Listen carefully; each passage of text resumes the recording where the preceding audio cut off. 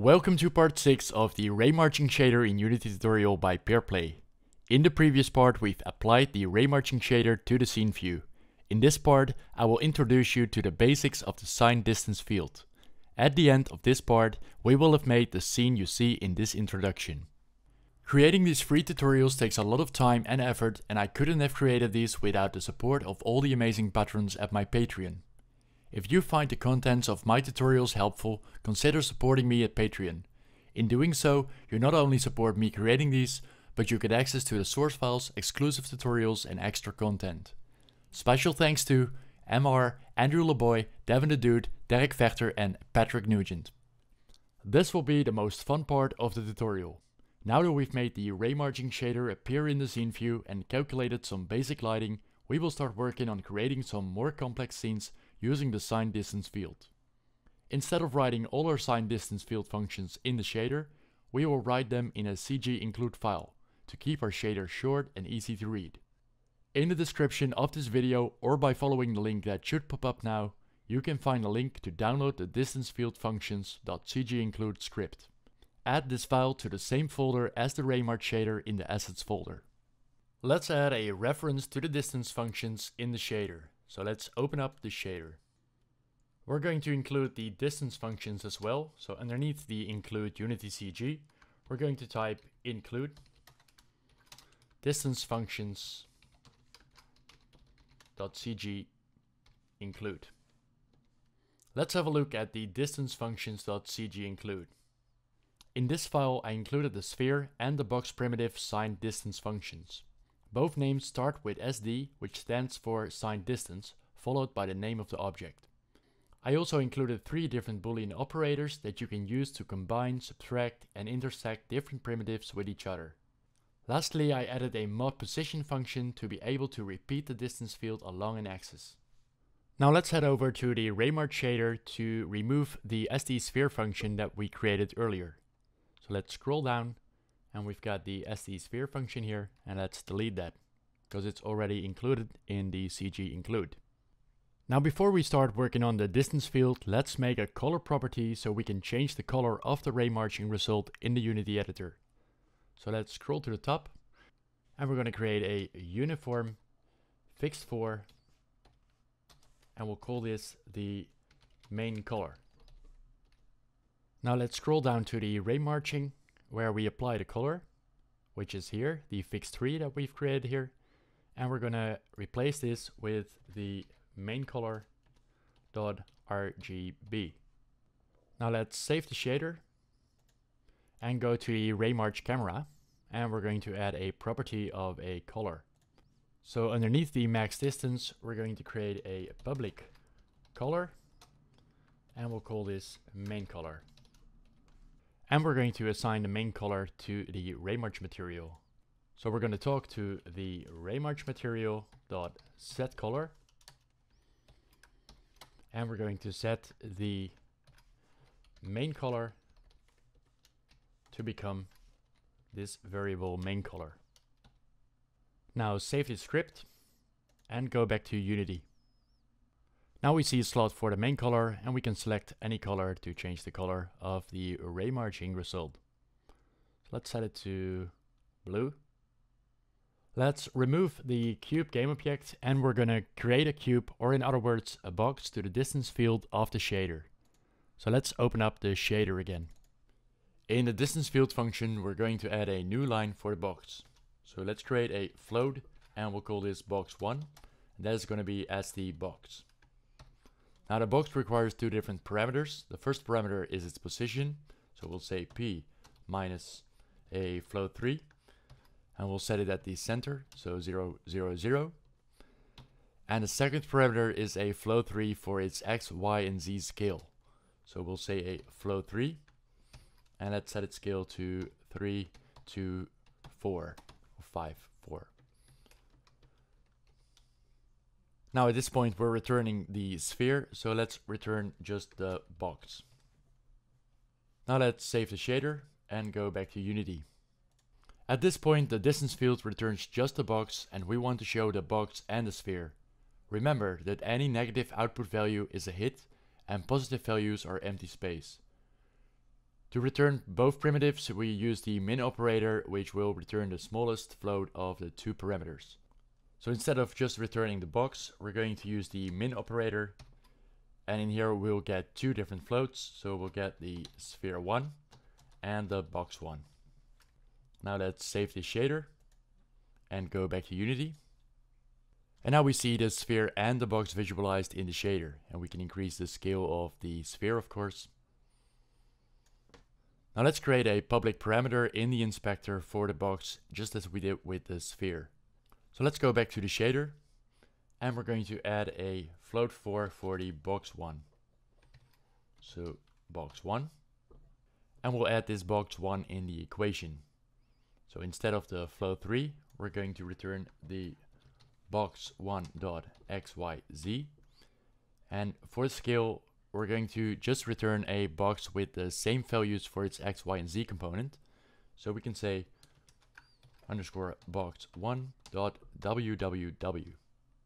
Now let's save the shader and go to the Raymarch camera, and we're going to add a Fegter for the box 1.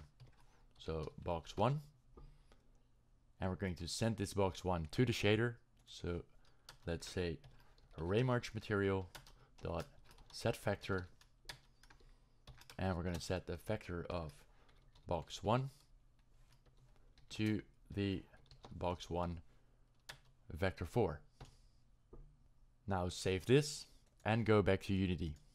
We now see just a sphere because the box parameters are still set at 0.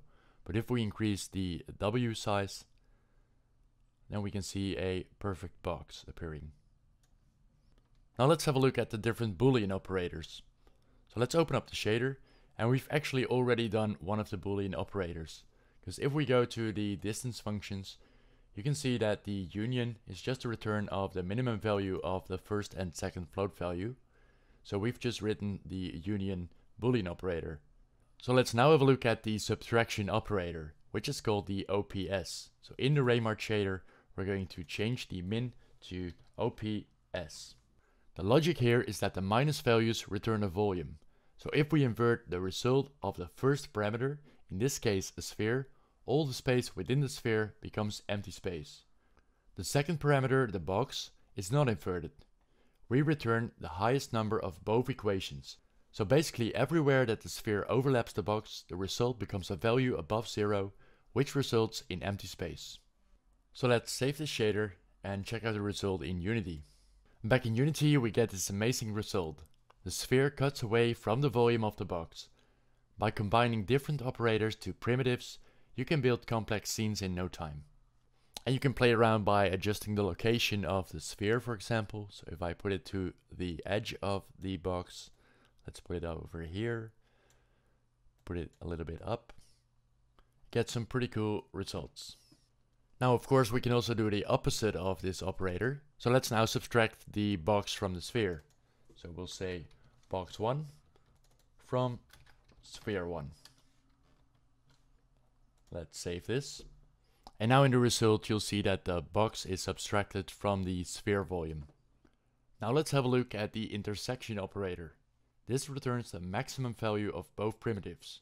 So only where the volumes have overlap, they will be shown. So in the Raymarch shader, we're going to change OPS to OPI. Let's save the shader, go back to Unity, and now you can see that only the space that covers the box and the sphere are being returned.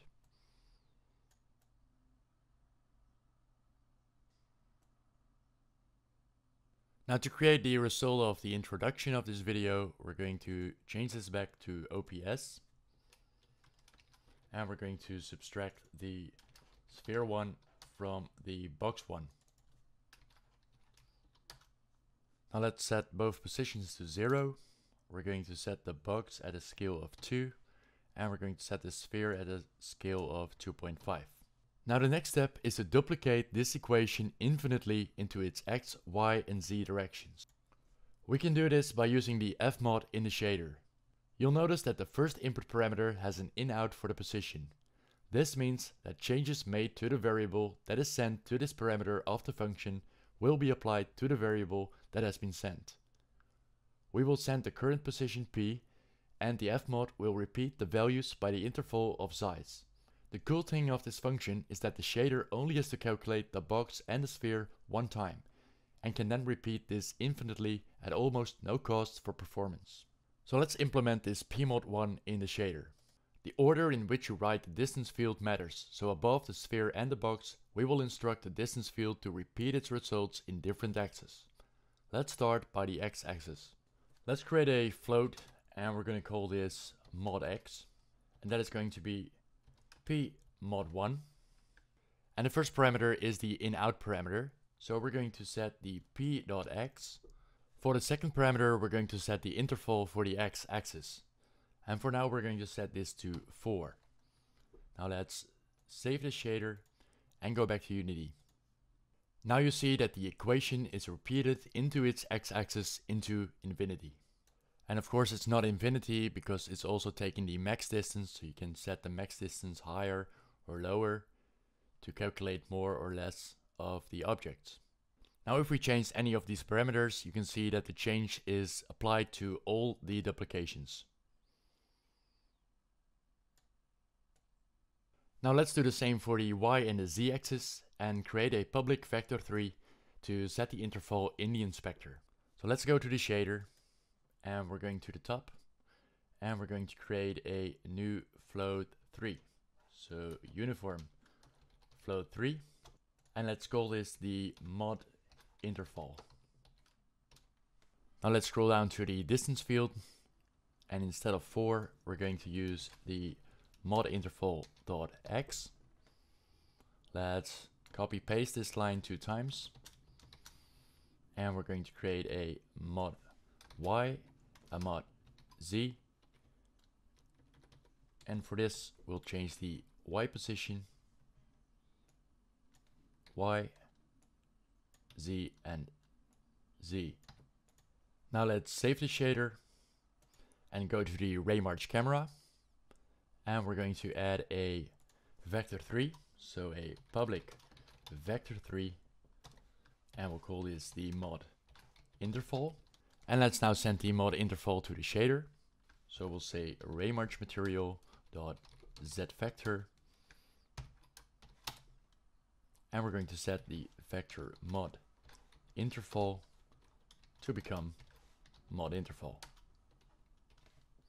Now save this and go back to Unity. Now back in Unity everything is black because we are repeating a 0 point into infinity. So we need to set this value to something higher. So let's set it to 4, 4, and 4. And now with this infinite space of Raymarching results, we can also add a game object to the scene and place that somewhere inside of the volume. And we can use this to create some very cool games. And because we made all the variables in the inspector, we can also just change the variables around and see what results we get by changing these parameters. This was a very basic introduction into the sign distance field. The possibilities are endless, but I hope that you are inspired by this to play around with the distance field to create some cool scenes. An extensive list of functions for the distance field is available at the website of Inigo Quilez, in which you can learn to apply more primitives, smooth operators, rotations, mirroring, and deformations like displacement, twisting, and bending.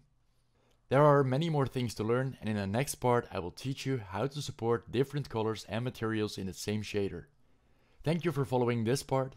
If you found this tutorial helpful, feel free to share this video with your peers. To stay updated to new released parts, subscribe to the channel and turn the notifications on. Happy coding!